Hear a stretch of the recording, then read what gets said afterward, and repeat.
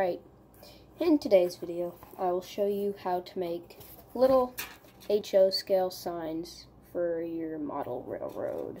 I'll let this thing focus. Focus. Of course it's not focusing. Anyways, so, things you're going to need: soda can, balsa wood, something to act like a pole, scissors, maybe an X-Acto knife, depends, printed sheet of signs to scale, glue, some like super glue or something, whiteout, glue stick.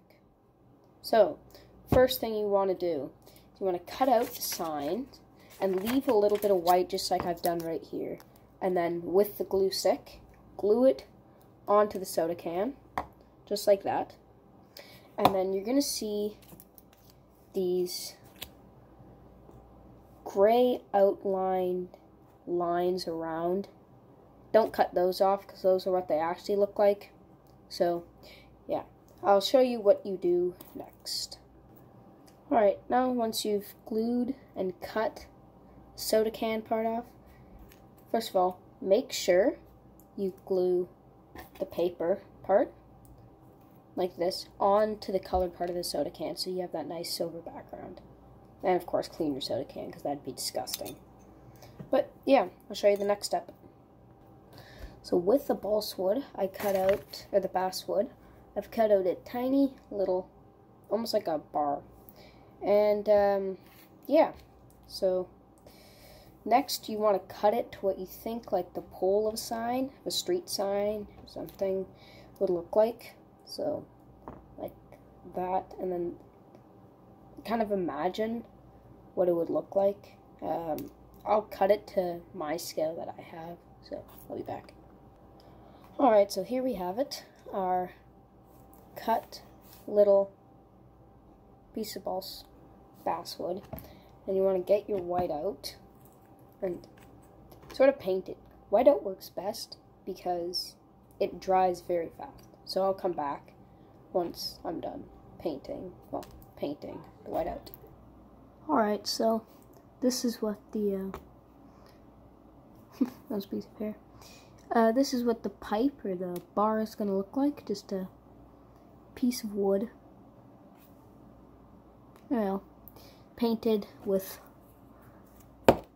whiteout. Doesn't matter what type you have, just like it needs to be kind of the painting one. If it's the one that you hold the stripper down and it goes like that, then it's not really going to work.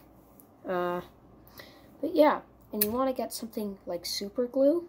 This thing is pretty good. And then glue it onto the back of the sign. Don't put too much in it. I've made that mistake too many times. So get like a little droplet of it, and then glue it to the back of your sign in an appropriate place. Kind of even out your sign, and boom, you have an HO scale sign.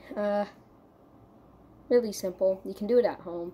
If you don't have basswood or balsa wood, you can order it off Amazon for dirt cheap. It's very cheap wood. You can even use like cardboard, cardstock. But yeah, and I'll show you what the layout's sort of looking like right now. I have, as you can see, I'm in a new setup, as I was in the last video, and I actually have an HO scale layout now, so here it is. It's in progress, and then there's a mount I made, a bunch of my train pictures, if you can see it. I'm using the selfie camera, so. And then the Royal Hudson, favorite locomotive of all time. But that's about it. Let it dry. This stuff dries pretty fast. And then, you know, set it on your railroad somewhere. I've placed mine, my other one, close to a mountain, so yeah. I really hope this helped you, and if it did, subscribe, leave a like, comment, whatever you want to do. Don't even do that if you don't want to, just pop in and say hi. But yeah, that's about it. Till next time.